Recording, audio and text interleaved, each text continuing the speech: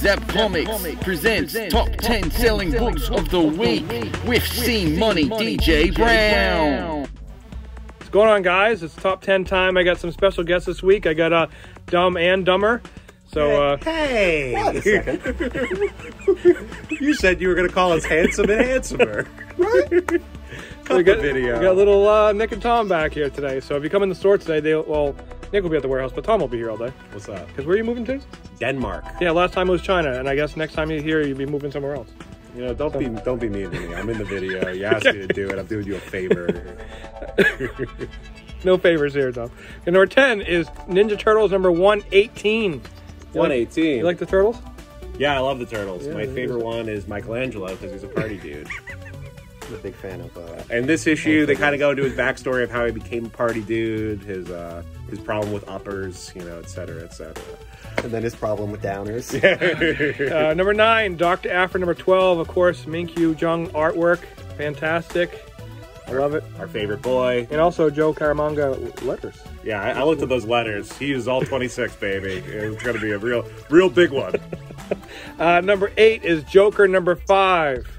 This is one of the variant covers for it because I sold out of cover A. With his ex-girlfriend Punchline. If you're a fan of Joker and his romantic interests, his romantic intrigue, you're really going to love this one. You're being sarcastic, though. No, Joe, you guys don't love Punchline? We love Punchline. It's Joker's new girlfriend. Number 7 is from Bad Idea, The Lot number 1. It was under 1 per customer, of course. And there you go. Lot number 1. From Bad Idea. Bad Idea. Number 6 is Spider-Man Spider Shadow, book 4. This is the final issue of the What If series. Very big seller. Yeah, this is the one where we find out if there's going to be 4 more weeks of winter. So I'm really hoping he doesn't see a shadow because I'm hoping for some cool weather headed into August. Okay.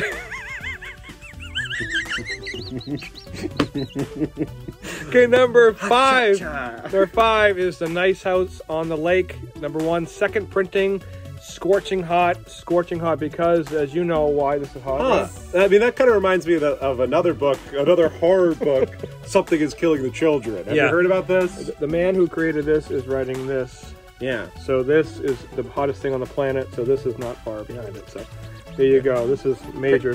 Careful with your fingers, Corey. That book is red hot. You might burn them. Just like when you're baking cookies and your little sloppy fingers can't help themselves. I want to pick one. They're fresh out of the oven, Corey. You can't eat those cookies yet. I don't think sloppy fingers is a term. Number 4, coming in hot and sloppy, we got Detective Comics 1039. Look at that guy.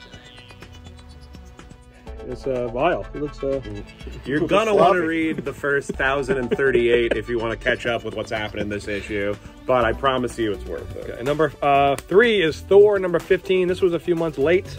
Finally came out. Donny Cates Thor. We love Donny Cates. We do. I just thought he didn't put the book in my box.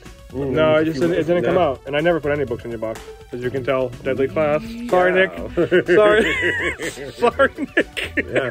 You would think working here you get special treatment. No, you don't. Okay. Number 2 is Sinister War number 1. This is spinning up out of the pages of Amazing Spider-Man, which is basically a weekly book. And now you got this coming out. It's 4 issues. This is issue number 1. We obviously hate a war. A sinister war has to be one of the worst types of war, in my opinion. It's true. Okay. But what would be the scariest war of all time? A sloppy war? I was thinking number 1, a war of the bounty hunters. War of the bounty hunters. A beautiful cover. I love this cover. A sloppy war. A sloppy war. Oh, I'm getting all sloppy from this war. I'm in the trenches, getting all sloppy. So what are we talking about? Star Wars? Hey, Boba Fett. So this is number 1, Star Wars War of the Bounty Hunters, number 2. So there you go. It was the top 10. Now, in this issue of War of the Bounty Hunters, they kind of go over kind of the moral implications of if Boba Fett kissed one of the clone troopers. Because it is himself. Is it count as kissing himself or another person? We don't really know, but it's going to be really exciting this war to find out who comes out on top. Who comes out as a top, Boba or the clone trooper. There's a fly in here, too. Oh, we got anything else? No, that's it, Tom. That's it. Okay. Well, that's top 10. In terms of the top 10 boys, Nick, Definitely in the top 5. I'll Corey, take that. no thanks. No, thank you. And Tom, number 1. Number 1 always. top boy. Always. You guys, ready, you get guys up. want to see something on camera? Don't you dare. You guys want to see something on camera? Bye, everyone. See you, everybody. Top 10, baby.